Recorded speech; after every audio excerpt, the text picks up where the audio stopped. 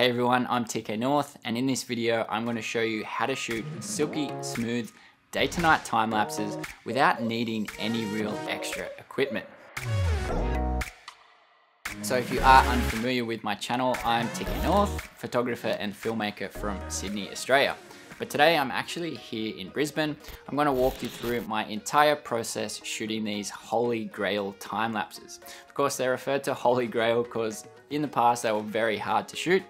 With the technology now and the different processes you can use, they're actually really easy. And the easiest way to do that is using LRTimelapse, which is a software which I have an affiliate link popped down in the description below. You don't have to use my affiliate link. I really think you should check out LRTimelapse either way. It is going to improve your time lapses immensely. But anyway, let's jump in. I'll show you my entire process from start to finish.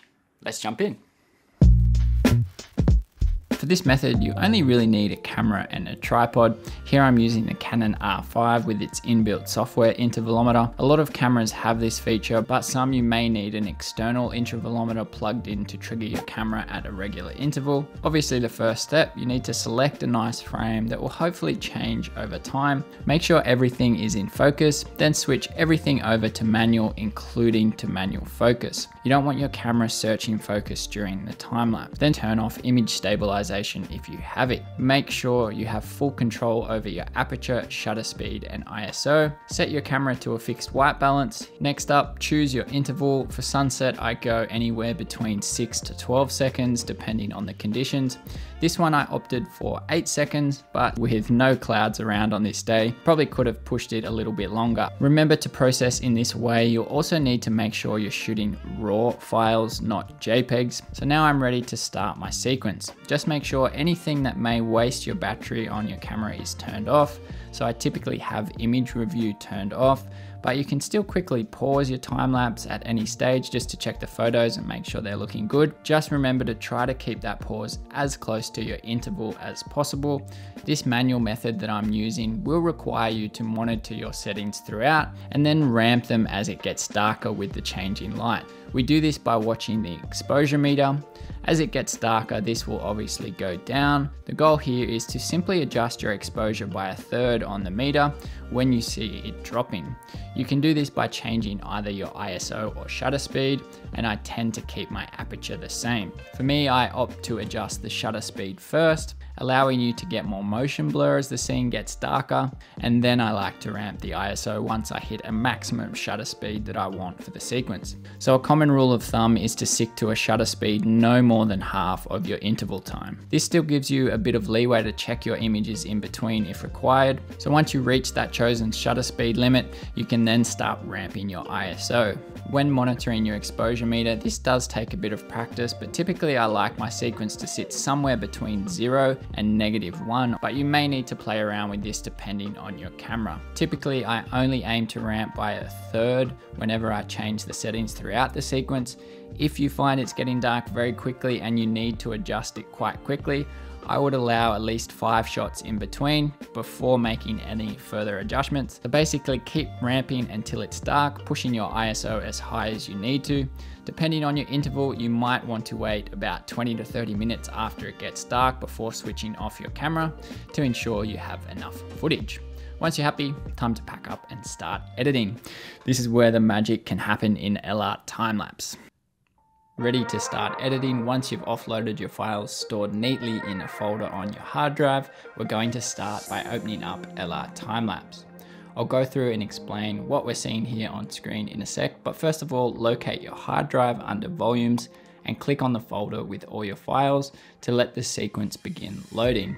Once that's finished fully loading, I can show you exactly what we're seeing here on the screen. Top left here, we have our visual preview of the sequence. Underneath, we have our folders where we just selected our folder. On the right here, you should have the visual workflow tab selected. We're going to work through each of these steps in a second. And underneath here, we can see a list of all our individual files and the settings for each. Example here with the interval, you can see for each of the files, it is 8 seconds. Once that preview has fully loaded, you can watch it back. You can also notice this curve here representing the exposure throughout the sequence, or the luminance. It will gradually get darker, it's moving down, but you can also see these little notches in the graph These are the points I changed the settings throughout when I was shooting. If I play that back, of course, you can see this is flickering wherever those changes occur. What we're going to essentially do now is totally level that out and make it nice and smooth. So now we'll work through each of these steps on the right. Step 1 is to pick a number of keyframes. These are the individual photos that we're going to edit a sec in Lightroom. So go ahead and click on that, and LRTimelapse will help you automatically select a number of keyframes based on how much the light's changing, but you can go in and change this, making it more or less if you want to. Step 2, LRTimelapse should recognize this as a Holy Grail sequence because of the change in the settings. Go ahead and click on that. We then need to adjust our curve by using these sliders, which will help level out this original graph. Here, essentially what you need to do is move this second curve as close to the middle line as possible. For more info on this, you can watch Gunther, the creator of this software, who has some really great tutorials on this as well. Here I've got the start and the end of that line pretty close to the middle line, so I'm pretty happy with that. Step 3 is simply hit save, and this will automatically save that metadata to all your files, so now we can edit those keyframes in Lightroom. You can see here it will instruct you what to do next. You can simply drag this box over to your Lightroom library if you haven't opened the photos yet in Lightroom. If your folder is already in Lightroom, simply go to your library, select the entire sequence, then right click and come down to metadata, and you want to read metadata from files. This will load all the information you just saved in LRTimelapse. Now your saved keyframe should be ready to edit. Head to the develop module and then use the filter to either select 4 stars or come across and select LRTimelapse keyframes. Now we can see our keyframes.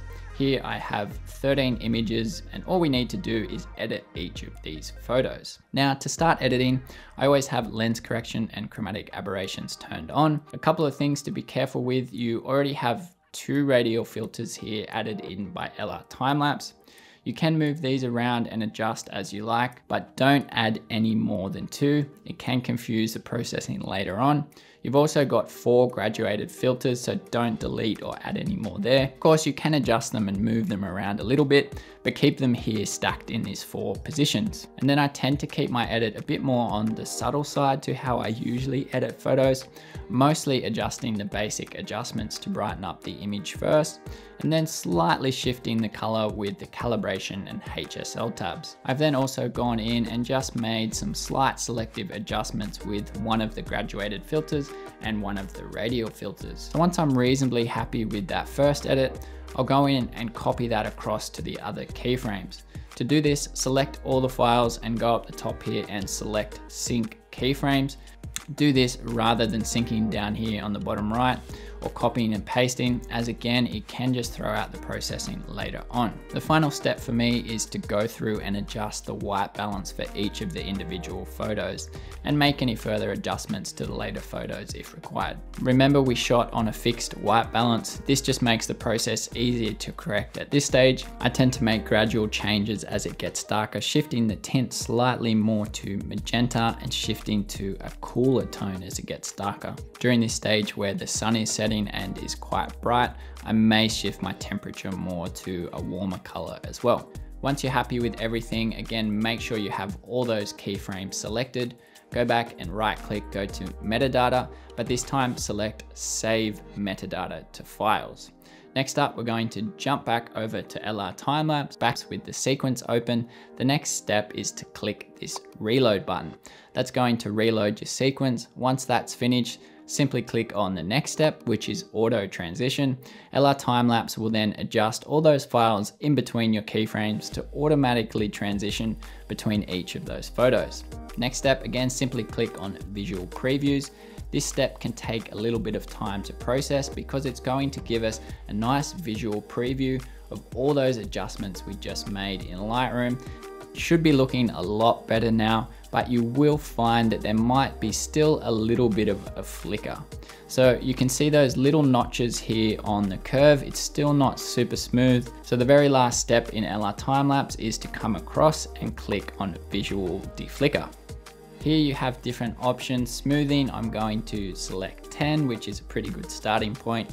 And you can also do a multi-pass deflicker, which is basically just going to go through that sequence twice, deflickering by the same amount. So I'm just going to do 2. hit apply again, let that process. You can then play it back once it's finished. Now you should have a nice, smooth time lapse.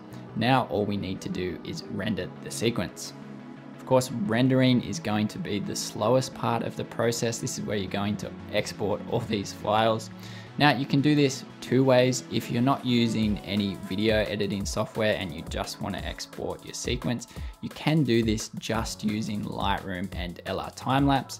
You're going to go back into Lightroom, again, select your entire sequence.